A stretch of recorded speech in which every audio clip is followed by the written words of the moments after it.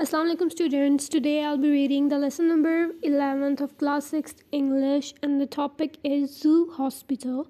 So let's start. In a zoo, various birds and animals are kept. Zoo administration takes care of their food, health and living conditions, and a lot of money is spent on them. It is also really very interesting to know that there is a hospital for animals and birds in the zoo where expert doctors look after them. It is amazing to know how their treatment is done there. Do you know the difference between the human patients and animal patients? A human patient himself goes to the doctor, tells him his problem, gets medicine, and uses it according to the doctor's advice. In case of an animal patient, the veterinary doctor comes to it, tries to find out the problem, and devises the ways for the animal to take medicine. A doctor gives a man a pill and he swallows it, but the veterinary doctor shows the animals the pill or powder but cannot make them swallow it. So very often the doctors have to use some trick to nurse the sick animals.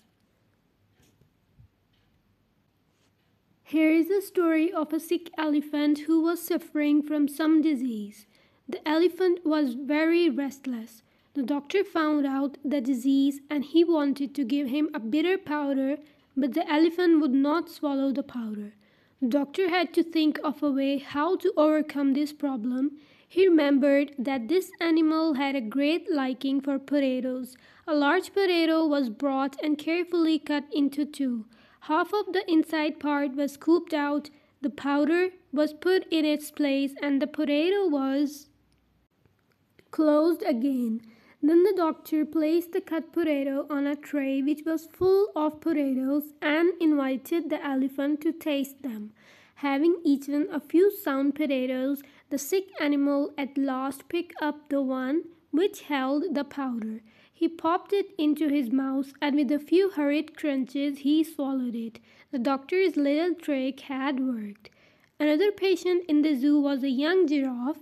He was also taken sick. Giraffe has a liking for a loaf of sugar. The medicine was to be given to this animal patient thrice a day, so it was given to him on a loaf of sugar and the giraffe did not mind taking it. One day a bird called Spoonbill, who lived in one of the big outdoor cages, suddenly became very ill. The bird was taken to the zoo hospital where it was decided that the only cure was castor oil. Now most of the birds dislike castor oil as much as we do, so the medicine was mixed in the bird's food. Since a spoonbill lives mostly on fish, the only thing to be done in this case was to open a fish and fill it with castor oil. Thus, it is very interesting to visit a zoo hospital and to talk to the veterinary doctors about the animal diseases and the tricks which they adopt to make the sick animals swallow the medicines. These doctors have a good deal of knowledge of the favorite food of different animals. They use this knowledge to treat animals. That's all. Allah Hafiz.